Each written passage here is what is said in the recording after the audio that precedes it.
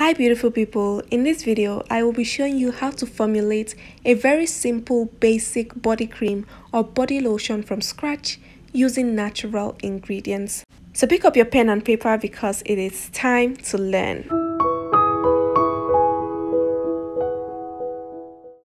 To make a cream or lotion, there are three phases: the water phase, the oil phase, and the cool down phase. So we are starting with the water phase. The first ingredient I'll be using in the water phase is distilled water. You can also replace this with rose water, or you can use hydrosols, cucumber hydrosol, any other hydrosol is fine. The second ingredient I'll be using in the water phase is vegetable glycerin. Vegetable glycerin is an emulsant. It helps to draw in moisture into the skin. We are going to begin by combining the vegetable glycerin and the distilled water together, and then we will have our water phase. I will attach the full recipe somewhere at the end of this video, so make sure you watch till the end. Now I'll just mix to combine the distilled water and glycerin together properly, and then we're going to set this aside and move on to the oil phase. Moving on to the oil phase, the first ingredient I will be using is this jojoba oil. You can use any other carrier oil of choice. You can use grapeseed oil, coconut oil, any carrier oil that suits your skin. I'll also be adding in emulsifying wax to the oil phase. Now what an emulsifying wax does is to combine water and oil together. Normally, water and oil cannot mix together without separating, so we need something to help hold them together, and that's why we are using this emulsifying wax. So the same way we combined the glycerin and distilled water together, I am going to combine the emulsifying wax and the oil together. So I'll add the emulsifying wax into the oil, and then we'll have our oil phase. So here are both phases: the water phase, which contains the glycerin and the distilled water, and the oil phase, which contains the emulsifying wax and the oil. Now we are going to heat them up using the double boiling method. As you can see, there is a pot with boiling water, and I have dropped both of them inside the pot. Now we are going to leave them on the heat until the emulsifying wax is completely dissolved. This process might take about 10 minutes depending on the quantity of lotion you are making. So as you can see, it's already dissolving gradually, and here it is. Our emulsifying wax is completely dissolved and both phases are heated up. Now I am going to immediately combine both phases together. I have my mixing bowl here, and I'm going to transfer the oil phase into the mixing bowl, and then I will also add in the water phase into the mixing bowl as well to create the emulsion. This should be done immediately. Do not let your phases cool before combining them together. Now after combining, here is my stick blender, also known as an emulsion blender. This is what we use to create the lotion, to mix the both phases together and create our cream or lotion. You cannot use your normal hand mixer to do this, and you cannot use a spatula or spoon. Immediately after combining the phases together, I'm going to put my stick blender into it and blend away. This is to create our lotion.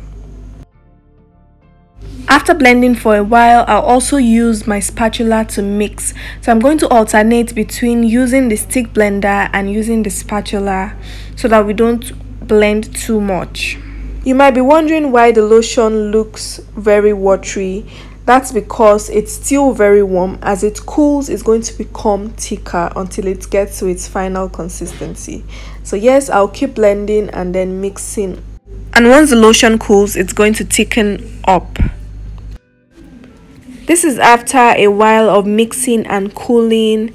As you can see, the lotion has thickened up quite a bit.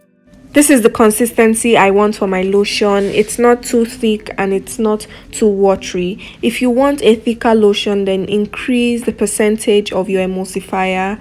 Or if you want a lotion that is more watery, then you should increase your water percentage. Now it's time to add our cool down ingredients. Remember I said that a lotion has 3 phases, so now we are in the cool down phase. Now all the ingredients in the cool down phase must be added when the lotion is completely cool because they are heat sensitive. So I have added in my vitamin E oil, and I'll also add in my Jamal Plus preservative because of course this product contains water. Now I am going to mix to combine the vitamin E oil and Jamal Plus preservative with the lotion. Mix well to ensure that the preservative and the vitamin E oil spread all around the cream. I know you enjoyed joining me in making this very simple yet effective natural body cream and body lotion. But trust me, there is more. So if you would like to broaden your knowledge on lotion formulation, you want to learn more tips and tricks how to make more advanced lotions, then you need to join my lotion formulation course. It's an online course that will teach you all you need to know about formulating lotions from scratch. More than you have learned in this video. It will introduce you to lotions, how to choose the right ingredients for your lotions, how to write a proper lotion formula, converting your formulas from percentage to grams and mils, how to test and balance the pH of your lotions, how to make a brightening lotion, anti-aging lotion, and lots more. This course is beginner friendly whether you have made a lotion before or you haven't. This course is suitable for you. It's suitable for people who want to make lotions for personal use or people who want to make lotions for sale. So what are you waiting for? Click the link in the description to register now. This is the formula to make this simple body cream or body lotion in percentages, and here is the measurements for a 200 ml total batch size. So you can take a screenshot and refer back to it when you want to replicate your own lotion. So now I'm going to transfer my lotion into my bottle and save for use. This lotion is excellent for the skin. It's simple and easy to make. It will help moisturize your skin. This lotion is safe for use on the face and on the body. It's suitable for all skin types. There is no fear of irritation.